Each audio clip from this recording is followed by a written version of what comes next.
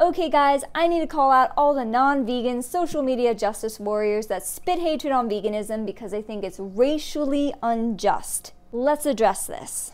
Now, there are plenty of ignorant people of all colors, shapes, and sizes, but I have found that they are usually white, or maybe they just find me. But I am not convinced that they have taken an ounce of time listening to the vegan BIPOC community if they ignorantly think that veganism is racially unjust. People are racially insensitive.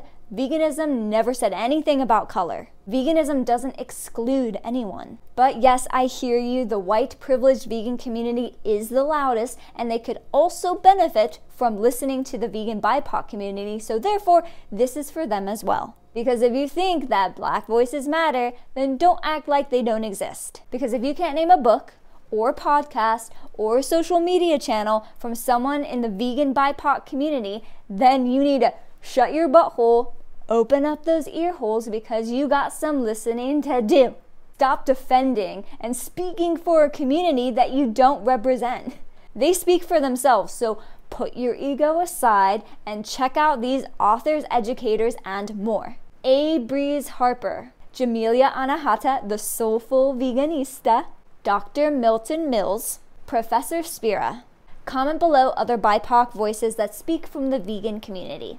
Veganism is linked to racial injustice, but it stands against oppression, not for it.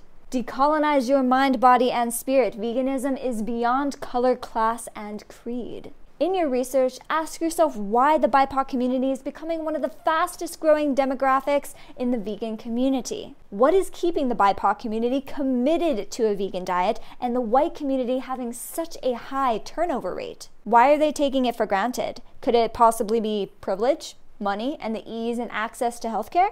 Find out. Live long and prosper.